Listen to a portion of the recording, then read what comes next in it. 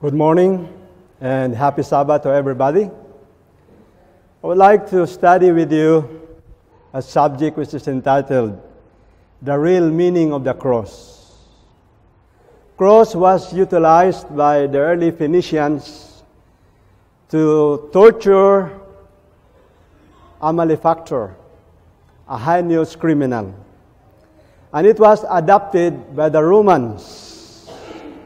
It was adopted by the Romans to torture a person who is a very worst criminal, a slave who ran away from their master,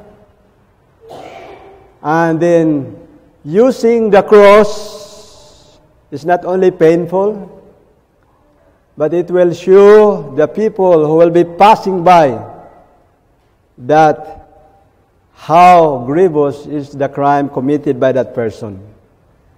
And the worst thing is that after 3 days, 4 days, 5 days, if that person will die quickly, then he will have some internal hemorrhage. He'll be dying slowly in the cross, and the birds will come and start to pick some parts of the body until finally that person will die. Do you think it is simple death if somebody will die on the cross? So when Christ was crucified in the cross in that one afternoon,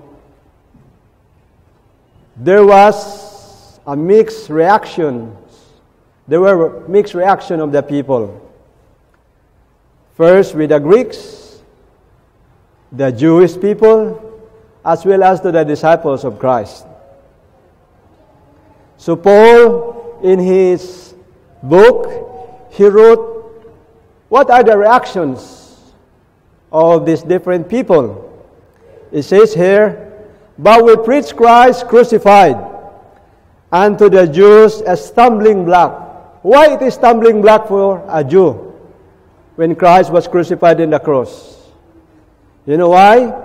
Pilate wrote a stamp at the head, at the pole, which says, Jesus Christ, the King of the Jew. Do you think it is a good news for the Jewish people? Their king was crucified? So, according to Paul, Christ's crucifixion was what? Stumbling block. A king, imagine a king crucified. It will not be a good news for the Jewish people. What about the Greeks? And unto the Greeks, foolishness. Why foolishness? For a king to be nailed on the cross? What was that? It's foolishness. But what about for those who knew the purpose of the death of Christ on the cross of Calvary? What is that? What is the suffering of Christ on the cross of Calvary? It says further in verse 24, but unto them which are called both Jews and Greeks, Christ the power of God and the wisdom of God. Why do you think that the death of Christ in the cross of Calvary is wisdom? Why do you think that the death of Christ in the cross of Calvary is power of God unto salvation? At first reading of this verse, this may seem to represent complete misunderstanding of the meaning of the power. The verse says that the death of Christ in the cross of Calvary is power of God unto salvation. But you will misunderstood. You will misunderstand why it is power of God unto salvation. It seems incredible that the power of God could somehow embodied in a person of a penniless, crucified Jewish teacher, wrapped in the gloom of that awful day of torture and rejection. It seemed unthinkable that the true image of the omnipotent God could really be the pale figure of a broken man dying on the cross. Calvary looks more like the symbol of the abandonment of God. a picture of total impotence and irreparable defeat, looking at human perspective, right? And yet, which has changed more lives in this planet world. All the wars of this world, all the threats and blustering military power, all the conferences, all political speeches, all newspaper articles, all the resolutions of all societies under the sun, or that one sublime deed when God in Jesus Christ for His love to human race went to the cross. Brethren, it is a fact of history that by the extraordinary life-saving agony in the cross of Calvary, Christ's cross became His throne. From it, in generation after generation, He rules a spiritual empire of millions of devoted followers. What is the secret of the compelling power of the cross? What is the reason for its drawing, melting, subduing power? Why it has become an irresistible spiritual magnet for great masses of mankind? There are many reasons, but this morning, I just want to tell you three important reasons why the cross of Christ is a power of God unto salvation. Number one, the cross presents a new picture of God. Why the cross presents a new picture of God? What was the picture of God according to the Muslims? Who is God according to the Jews? Who is God according to the Catholics? Who is God according to Asians, to Buddhists, to Hindus, to Pentecostals, to Greeks, and to Romans? To the Greeks and the Romans, their gods were remote and untouchable, preoccupied with fighting and hunting and lusting and feasting, totally indifferent to the needs and suffering of ordinary man. The pagan gods were friends only for the strong, the successful, the beautiful, the wealthy, or the wise. This is the God of the pagans. But Calvary presents a loving God. It presents Him as suffering, weeping, bleeding, agonizing God, stretching Himself upon a felon's cross. God a smitten servant of His creation. Calvary is God rejected, God the outcast, God humiliated, God in disgrace. It is God coming so close to man that He shares His shame, accepts His handicaps, and endures His pain. It is God's feeling for man, taking man's place, receiving man's punishment, enduring the consequences of man's folly and sin. Notice Isaiah 53, verse 2 and verse 5. It says here, "For he shall grow up before him as a tender plant, and as a root out of a dry ground, he hath no form nor comeliness.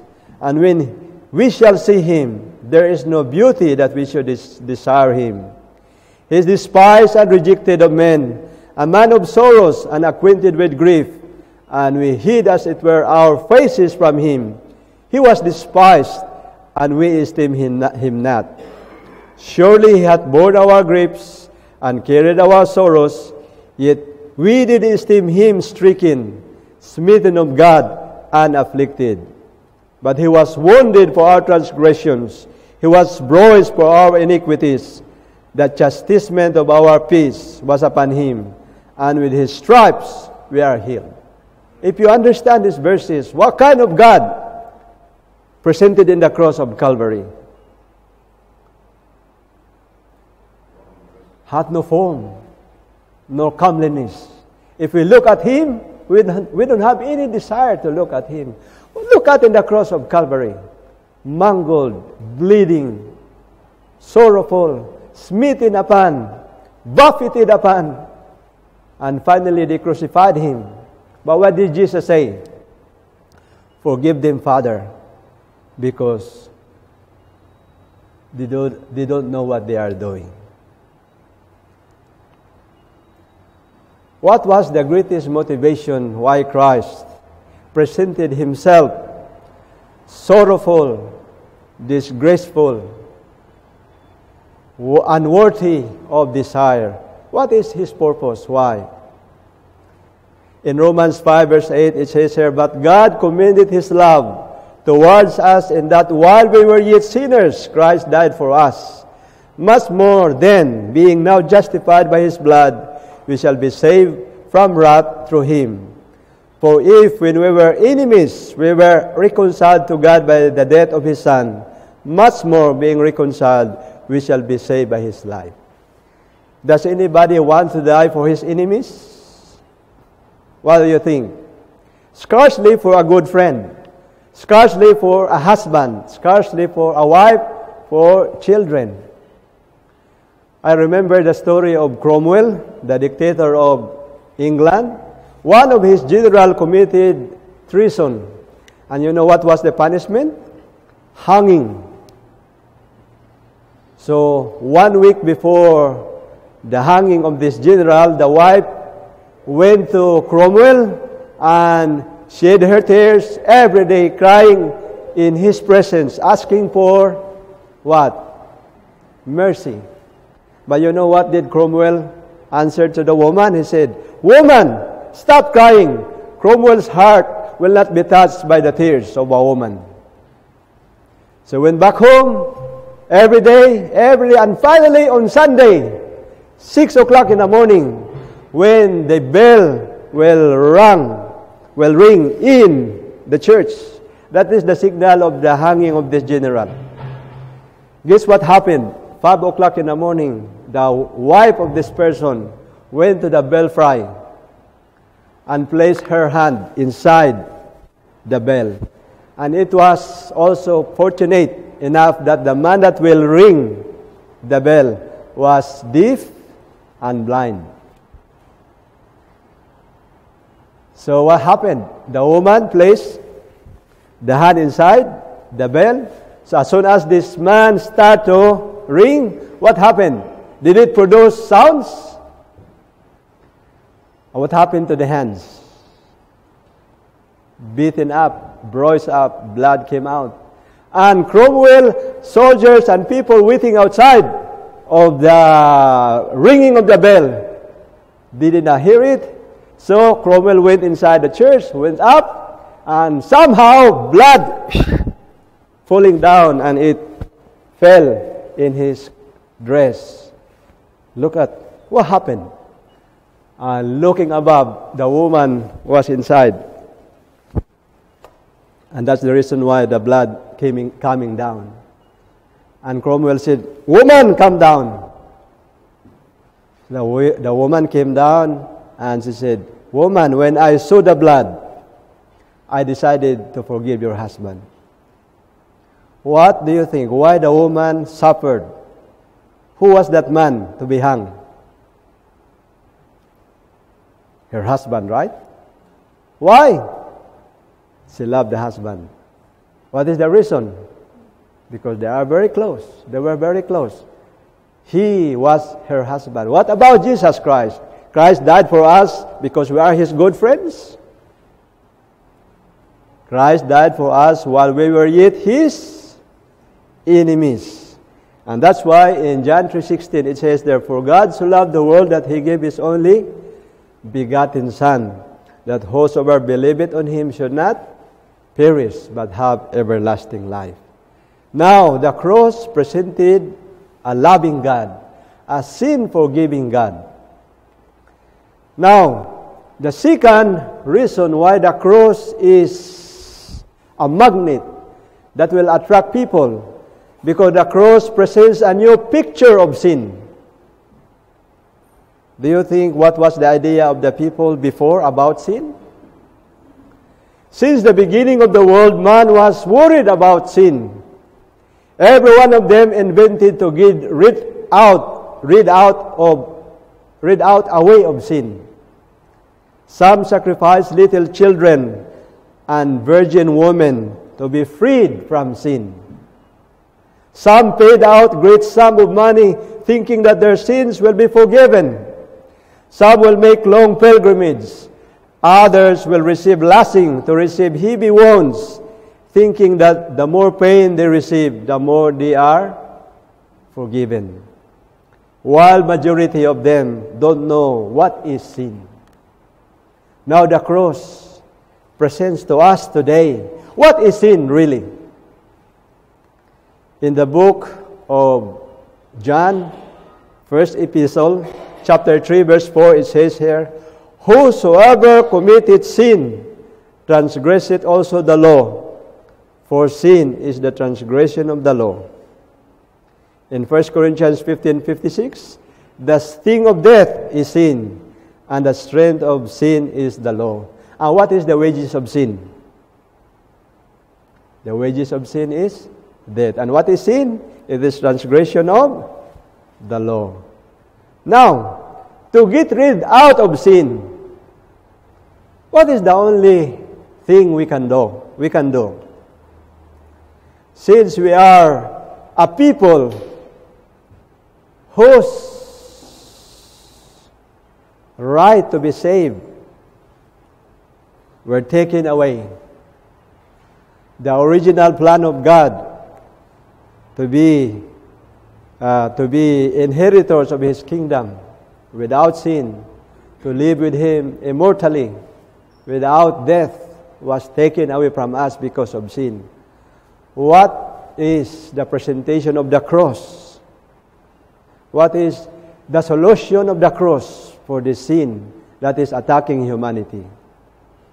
In 1 John chapter 2, verse 2, it says here, and He is the propitiation for our sins, and not for ours only, but also for the sins of the whole world.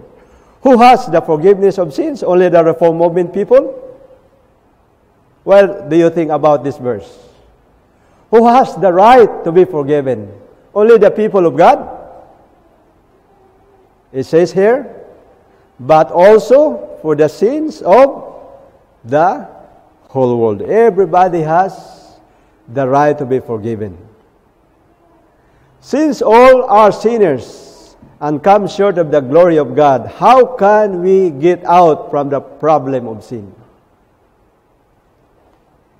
In 1 John 1:9, it says here, if we confess our sins, He is faithful and just to forgive our sins and to cleanse us from all unrighteousness. How long we will be forgiven? Does it take 1 month? Does it take 1 year? Does it take 1 day? Does it take 1 hour? Does it take 1 minute? How long? In that moment, if we receive Christ, our personal Savior, that moment we are forgiven. How long, how quick 1 moment will be? Brethren, the promise of God is very sure, and the solution of sin is already presented in the cross of Calvary. Isaiah 1:18, it says here, come now, and let us reason together, said the Lord. Though your sins be as scarlet, they shall be as white as snow. Though they be red like crimson, they shall be as wool. Brethren, there's no kind of sin that there will be no forgiveness. The only sin that cannot be forgiven is what? It is the sin against the Holy Spirit. The sin of the Holy Spirit is believing that your sin has no more forgiveness. And that is the only sin that the Holy Spirit cannot work for you, because you don't believe that you will have the forgiveness of sin. But all kinds of sins will be forgiven. Christ paid it all in the cross of Calvary. Number 3, the cross presents a new picture of man. What was the picture of man in the beginning when he was created? in Genesis 1:26. How are we created? We were created in the likeness of God, both male and female. So we are sons of God. And we are designed to be immortal. We are designed to know the will of God without force. But we are designed with willingness to obey all the will of God. But what happened when we disobeyed God, especially our first parent? When man committed sin, he became mortal, destined to die. He became slave of Satan. His holy nature turned to be self-motivated righteousness, as clean as filthy rags, and his dominion was taken away from him. How does the cross presented the new picture of you, the new picture of me? In the cross, since we are slaves of Satan, what was the effect of the cross in our slavery? The cross terminated the slavery of sin. How? In John 8:36 it says here, "If the Son therefore shall make you free, ye shall be free indeed." You remember that President, who was that president? Who fight against slavery in the United States of America? Do you remember that president? He was fighting and fighting until finally it cost his life. Right, brethren? But how did he promulgated and make that law into effect? Of course, by signing the bill or the law emancipating the slaves in the United States of America. That was President Lincoln, right? What did he use to sign that law? Of course, he used an ink. How did Jesus terminated the slavery against sin? What did he use? Did he sign an ink, using an ink? What did he use to approve that law against slavery of sin? In Ministry of Healing, page 89, it says here, "With his own blood, he has signed the emancipation papers of the race." I remember one MP of Great Britain, Wilberforce.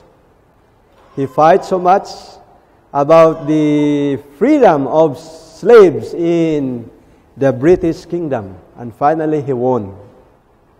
But not only that, all those slaves that were freed by this bill, still they are what?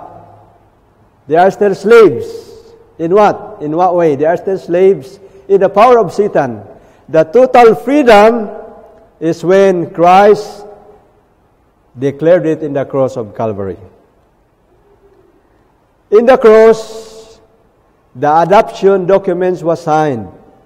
It is another presentation of the new picture of man. Why there should be adoption? What do you think, brethren? Which is good? Freed as a slave from Satan's dominion and become slave again in the dominion of Christ? What do you think? A slave can inherit property or not?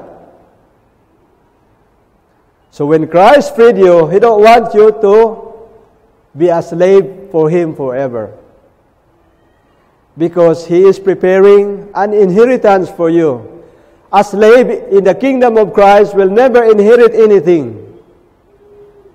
He will transform you from slavery into sons and daughters of His kingdom. How? In 1 John 3 verse 1, it says here, Behold, what manner of love the Father hath bestowed upon us, that we should be called the sons of God. Therefore the world knoweth us not, because it knew Him not. So there must be transformation, brethren, from slaves to become what? To become sons and daughters of God. This is the new picture of you and of me in the cross of Calvary. Our high calling, page 53, it says here, through faith, the believer passes from the position of a rebel, a child of sin and Satan, to the position of a loyal subject of Jesus Christ, not because an inherent goodness, but because Christ received him as his child by adoption. Another picture that the cross had been presenting for you and for me is that in the cross, our Father found a ransom for you and for me. Because without doing the ransom, we are destined to die. This penalty must be paid before the plan of redemption must be installed upon you and unto me. And you know, every crime has its penalty. Do you agree with it? In this world, in every country, they have some idea how much is the price of every crime. And some people can pay money, bail out, to go out free. But some crimes, what is the penalty? Death sentence. Some crime, the penalty is life sentence. But the worst crime will be what? Death penalty. Like Arabian country, like Indonesia. If you use drugs and if you sell drugs, what will be the penalty of that? Death penalty. And what was the sin committed by Adam and Eve in the Garden of Eden? What was the penalty? Death. And this death, not even the blood of the angel can pay it. Not even the whole angels will shed their blood can pay this crime of these first parents. You know what blood can pay? It is only the blood of the dear Son of God. That's why it was not easy for the Father to decide to send His own Son to die on the cross of Calvary. But because of you and because of me, and the Lord wants to present a new picture of man in the cross, He decided to send His Son. And Jesus also volunteered to do it for you and for me. In 1 John 2 verse 2, it says here, And He is the propitiation for our sins, and not for ours only, but also for the sins of the whole world. In Evangelism 618, it says here, Every follower of Christ stands pledged to dedicate all his powers of mind and soul and body to Him who has paid the ransom, money for our souls. Who paid the ransom for us? It is Jesus Christ in the cross of Calvary. His blood will pay the penalty of sin to the second death. Do you believe, brethren, that the death of Christ is not payment for the first death? Why? Because whether you are good or bad, you will die. First death, right? But what was paid in the cross of Calvary? It is the second death. Second volume 2, Testimonies for the Church, 210, it says here, Christ felt much as sinners will feel when the vials of God's wrath shall be poured out upon them. Black despair, like the pall of death, will gather about their guilty souls, and then they will realize to the fullest extent the sinfulness of sin. So Christ paid for you and for me the effect and the wrath of God in the second death. If you believe on Him, in John 3:16, you will not perish. The word perish there is not this first death. If you don't believe, if I don't believe Christ, then we will die in the first death, and much more we will die in what? In the second death. That is the penalty, because you don't believe. I don't believe the gift of God through the love of Christ in the cross of Calvary. Now, the cross also presents a new picture of man by installing the power in you and in me. Do you think that the death of Christ is finished when He died for you and He died for me? That is all? Your sins are forgiven? The ransom was paid? You are adopted as His children? That is all enough? Much more than that, brethren. The cross presented a new picture of you when the Lord installed that power in you. Why I say installing that power? Do you have that power? Do you have that power to obey? Do you have that power to stop sinning? We don't have. It is a gift, and that was given unto you right in the cross of Calvary. It says here in John 1:12, but as many as receive Him, to them gave He the power to become the sons of God, even to them that believe on His name. In letter 79, May 7, 1903, it says here, by this power we may overcome our evil tendencies, and so modify our imperfect dispositions, that the will of God may be fulfilled in us. What is this power that He will give to you and to me? It says here in Faith and Works 101, and the pardoned soul goes on from grace to grace, from light to a greater light. He can say with rejoicing, not by works of righteousness which we have done, but according to His mercy He saved us. The grace that Christ implants in the soul creates in man enmity against Satan. Without this converting grace and renewing power, man would continue the captive of Satan, a servant ever ready to do his bidding. You know, brethren, it is not enough that you are forgiven. Something must be given to you and to me. Much more than that. It is the power to overcome. And what is this power to overcome? Power to stop sinning. It is the grace that will be implanted in you. And what is the role of grace for you and for me? It is a converting power. It is a renewing power. And it is a power to stop sinning, and it is the power to do the will of God. Now, another thing that the cross presents to you and to me is that the dominion that was taken by Satan will be installed to us again. It will be given to us again. We can see here in the book of Revelation 3:21, to him that overcometh will I grant to sit with me in my throne, even as I also overcame, and am set down with my Father in His throne. So what is the ultimate picture of you and of me at the end of our struggle? Yes, He will forgive you. He will adopt you as His sons and daughters.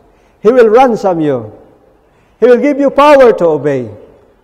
But it is useless if after the judgment there will be no reward.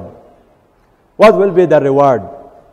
And that will be the happiness of both the angels, God the Father, and the Son Jesus, and all the redeemed, when we will be granted what? What will be granted to us? When we will be granted to sit with Him in His throne, together with His Father. In Great Controversy, page 484, He asks for His people not only pardon, and justification, full and complete, but a share in His glory and a seat upon His throne. So what is our ultimate reward? It is the share of His glory and His throne. Now, brethren, what lessons we can get from the suffering of Christ in the cross of Calvary? What it meant for you and for me? And how can we appreciate the sacrifices of Christ in the cross of Calvary? Do you think you have part? You have something to do? I have something to do so that the suffering of Christ in the cross of Calvary will be effective in you and in me? What shall we do then? The medicine are right there, prescribed by the physician. But then the patient will take the medicine. Do you think there will be healing? Not at all, brethren. You must take. Medicine are prepared, but we must take the medicine for our healing. So the grace of God will be given to you, but it will be effective if you will receive it voluntarily. The Bible said in Isaiah 1:19, it says there, 1:18 and 19, it says there, if ye be willing and obedient, ye shall eat the good of the land. And if ye are rebellious, you will be cut off by the sword. What did the Bible say? Come now and let us reason together. He will not force you. And in Revelation 3:21, He said, I am what? I am knocking. Behold, I stand at the door and knock at your heart. What will be our answer, brethren? One day, a boy was playing in the yard. And somehow, a bird dropped down some few meters from him. And you know what happened to one of the wings? It was broken and bleeding. And the boy was touched upon looking at the bird. He went inside, took some grains, placed in the hands, and came to the bird. He said, bird, look, come and take the grains. What do you think? The bird come closer and eat, but instead the bird started to fly. And nearby the house was a lake. And since the other wing was broken, the bird has no stamina to fly. And somehow in the middle of the lake, what happened to the bird? It fell down. Brethren, Jesus loves us. But the love of God does not, what? Force us to love Him. God is love. But the love of God does not lead us to, but the love of God does not, what? Lead Him to excuse sin. He did not excuse Adam and Eve in the beginning. He did not excuse Moses, nor He will excuse anybody in our midst today. He can forgive, but He cannot excuse. So the result will be ours, like this poor, bleeding bird. But if we appreciate and look unto Jesus, what will be the result, brethren? It says here, when we see Jesus, a man of sorrows and acquainted with grief, when we behold Him in Gethsemane, sweating great drops of blood, when we see this, self will no longer clamor to be recognized.